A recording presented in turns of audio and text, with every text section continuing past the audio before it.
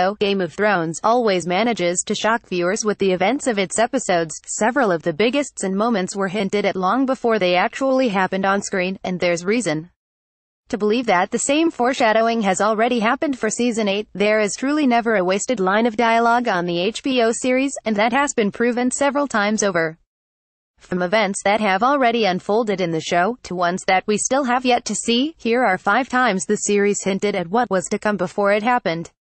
Tywin hints that Joffrey will not be king. S3, E10, MHYSA. While it's likely no one in the gut fandom was really all that upset when Joffrey, Jack Gleeson, finally met his end at his own wedding, we did receive quite a few hints that his was coming, and he wasn't going to continue being king for very long.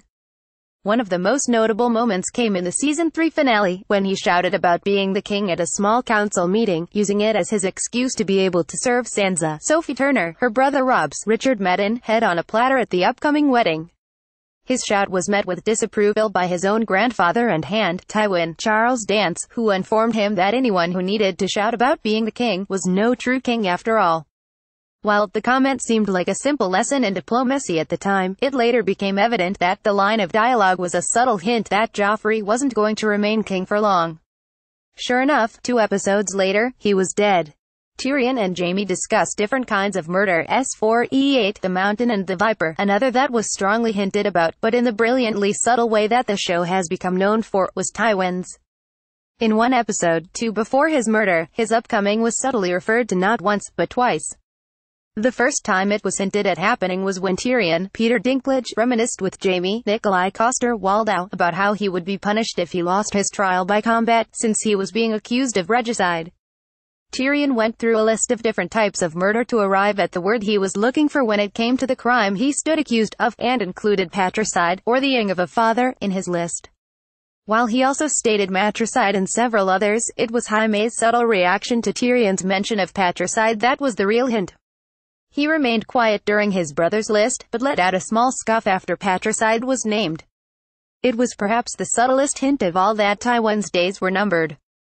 Littlefinger comments about how men die. S4, E8, the Mountain and the Viper. In that same episode, the where of both Tywin and Shay's, Sibel K. upcomings was casually dropped into a conversation that was taking place thousands of miles away. After successfully getting away with murdering Lisa, Kate Dickel, Littlefinger, Aidan Gillen, was preparing to leave the Vale with Sansa at his side, and he was taking Lisa's son, Robin, Lino Faccioli, as well. The young boy, who had never left the Vale before, expressed concern of dying once he left the safety of his home. To reassure him, Littlefinger explained that men could just as easily in their own homes as they could outside. Among the ways he listed were in their beds, and while squatting over their chamber pots. Fast forward to the final moments of the Season 4 finale, and Tyrion finally commit murder, first by strangling Shay in the bed she was now sharing with Tywin, then by taking a crossbow and shooting his father with it while he was on his chamber pot.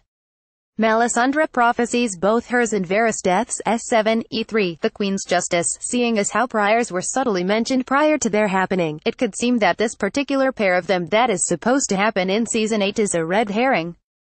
This is a much more direct reference, as Melisandre Caris Van Houten blatantly tells Varys Conleaf Hill that they're both supposed to in Westeros, and would. However, with the show coming to an end, it's safe to bet that at least in this case, the lack of subtlety isn't some random ploy that was trotted out for no purpose. Again, the show never wastes a single line of dialogue, and since both are secondary characters with only 6 episodes left, it's easy to believe they will perish. The question is simply more one of how theirs will happen, versus if. Olenna warns Jaime how he'll die. S7, E3, the Queen's Justice. That was potentially more subtly hinted at in Season 7 was Jaime's. When he went to meet with Olenna, Diana Rigg, and serve her the poison she was to drink for her, she told him he was a fool for loving Cersei, Lena Headey, because one day, she would get him Ed. While there are only theories about how Cersei will in Season 8, there has always been a question of whether or not Jaime would also. It has been long believed he is the Valancourt, or little brother, who would do Cersei in. Based on alleged script leaks for the new season, this may only be partially true, and Olenna's words about Cersei being the end of him will also ring true. Game of Thrones Season 8 will air in 2019. Game of Thrones is known for subtly referring to TOS and major events before they happen. Photo, HBO.